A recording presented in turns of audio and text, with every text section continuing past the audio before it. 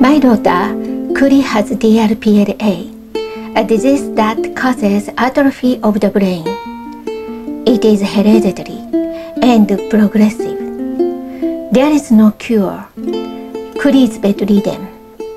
My husband, Chiaki, passed away 5 years ago from this disease. I wrote OHANA Family in hopes of finding a cure. I pray that I can save my daughter. Chapter 2. Chiaki fell sick. Today, Chiaki, not Kuri, got sick. After 4 a.m., he started not feeling well and curled beside his bed. This time, he asked me to call 911. He said, "My chest hurt too," and I became nervous. But I couldn't leave Kuri alone, who had suffered an epileptic attack the day before yesterday. It was just before 5 in the morning, and I called my friend to take care of Kuri. I was so nervous that I think my voice was muffled. I called several people, but no one could come. It was still dark outside. Chiaki was curling, holding his chest. I went outside and knocked on the doors of our neighbors' houses. All of the houses had bedroom on the second floor. So I shouted loudly, but no one noticed. If I screamed louder, maybe someone would wake up. But my voice became tearful and I couldn't scream loud enough. I was also worried about Chiaki, whom I had left at home. His word, "My heart hurts," made me panic. Crying, I returned home, called Dr. T, the cardiologist, and told him about his condition.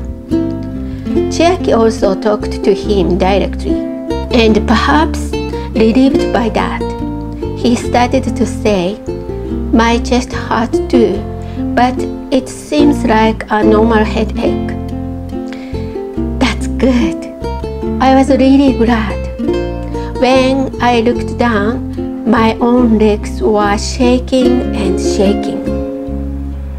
At 6:03 a.m., I found someone to come over, asked her to see Kuri, and loaded Chiaki into the car and drive to urgent care. After an EKG and blood test, he was put on an IV because he was nauseous and wouldn't stop. His heart seems to be okay, even though he has been in bed all day. But unfortunately, both of them seem to have taken the next step in their illness. I still don't know if Kuri will be able to walk on her own. I regret so much because I had been behaving coldly toward Chiaki after Kuri went into emergency, and I wondered if that had led to his attack this time. I think to myself, if I regret it, I should not have behaved that way from the beginning. From now on, I definitely have to tell myself that no matter what Chiaki said to me or how unreasonable Kuri's attitude is, it can't be helped because this is a disease. I'm tired this time because within 3 days, 2 of them were in a state to call an ambulance. But now, they are both back, and I am grateful for that. Thank you so much.